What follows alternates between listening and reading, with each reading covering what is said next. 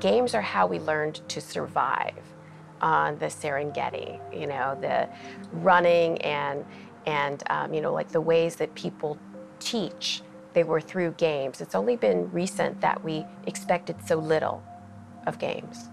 I think now we're entering the stage where we can expect a lot more, and we can use it to teach the things that are going to count in the new age.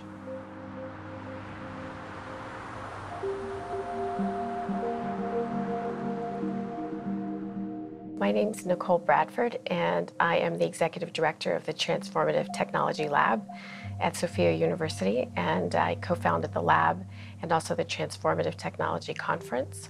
And we focus on technology for mental and emotional well-being and the intersection of neuroscience, behavioral science, psychology, and tech for the benefit of all mankind.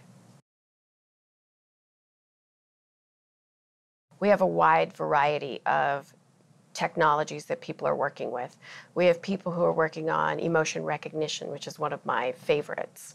And then there's people who are working on pattern recognition through behavior, which I find really compelling. There's also consumer EEG, there's biosensors, biodata, neurofeedback, biofeedback. We actually track 11 different areas of technology where people are able to either measure, influence, or stimulate human psychology. And so it's a big field. And the best way to think about transformative technology is not that it's going to be like a thin, vertical type of technology. It's a use case of technology across the board. You know, there are some people, it's like I had a conversation with someone the other day, and they asked me if I was afraid of AI. And I said, no, I'm not afraid of AI. And they said, well, you know, why not? And so my response to them is I was like, fear takes you out of the conversation. You know, fear reduces the conversation. We actually have to be all in on these conversations about the exponential technologies that are dramatically changing our lives. Like, we need to have conversations about these things. And when people become terrified of it so that we can't collectively think about it, then they're taking themselves out of the conversation. And it's not stopping. Like, none of this is going away.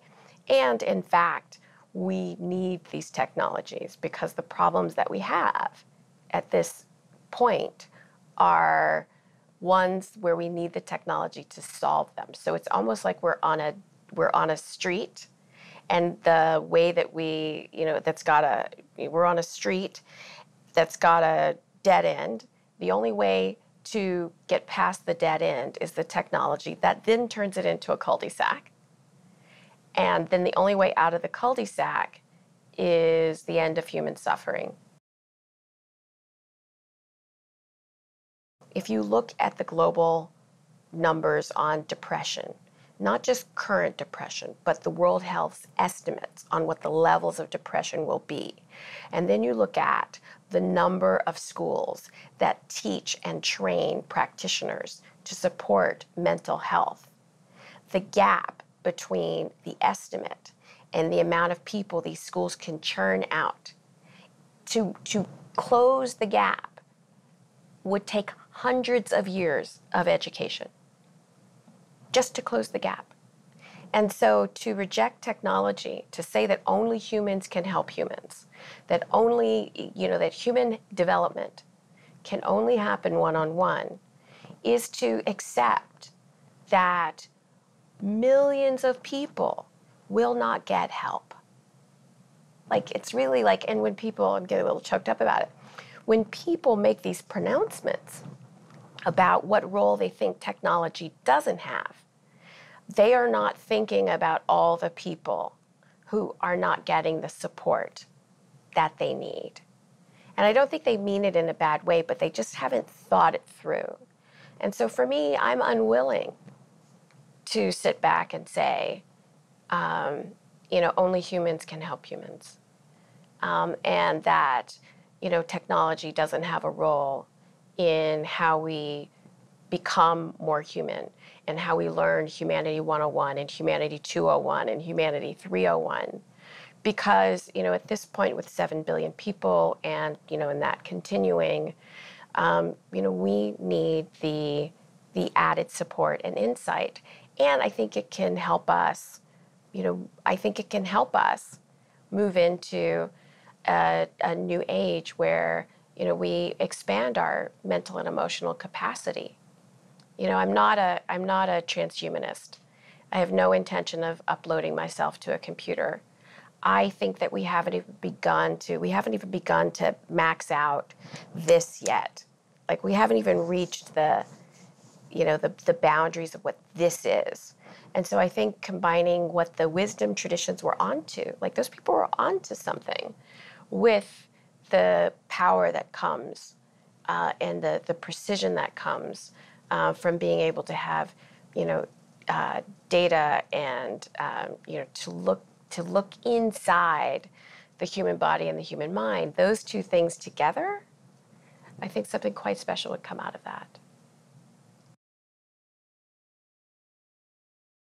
I think technology is a tool, and we have to develop etiquette and understanding. It's like the first time here's an example. It's like the very first time you have, tequila or chocolate cake. You often have too much. And then you get to a point where you're like, oh, only a little bit of that, only a little bit of that. But, if you think about it, like, I just had a notice on Facebook. I had my 10-year anniversary yesterday on Facebook. But that's actually a very short period of time. 10 years is a long time, but it's also a short period of time. So, whenever something comes out in the beginning, people use it.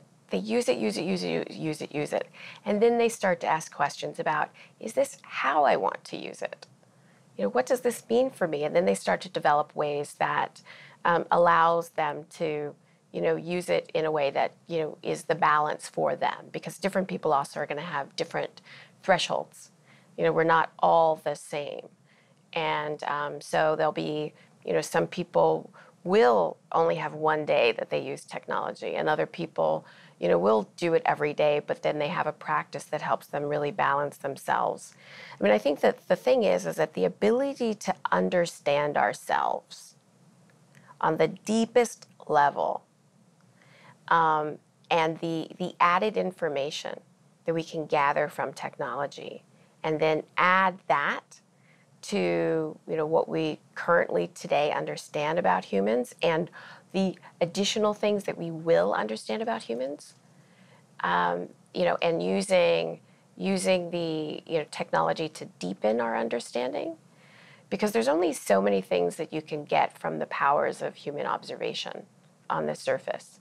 And so being able to really deepen that, those two things together, I think is where we can discover more about ourselves and discover who it is we really are and what we, are capable of.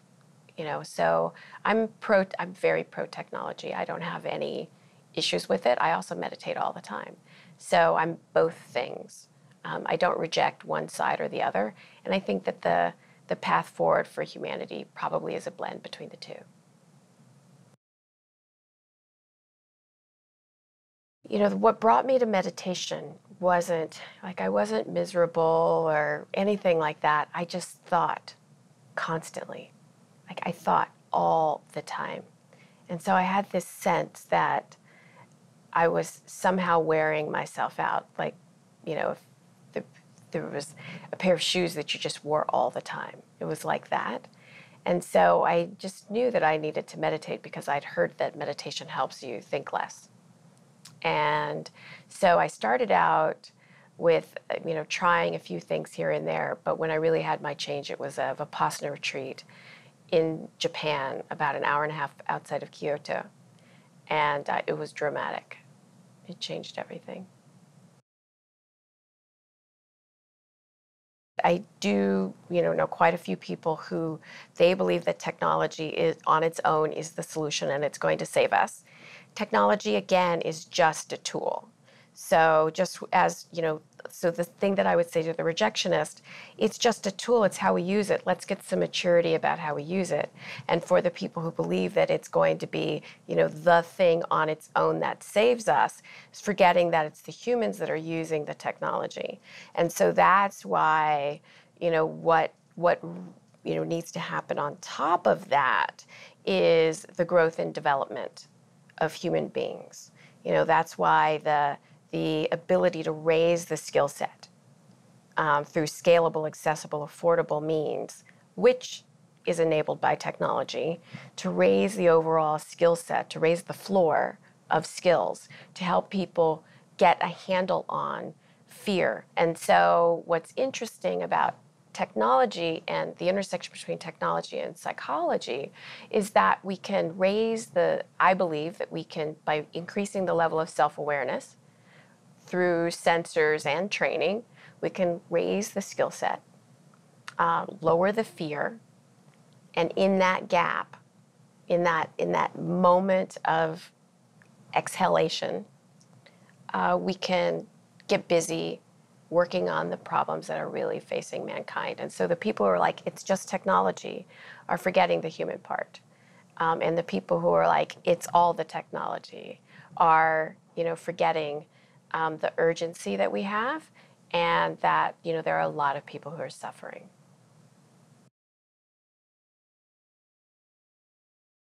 This whole chunk of how we teach people to become human, to discover who they are, to find their gift, to fulfill and reach their potential.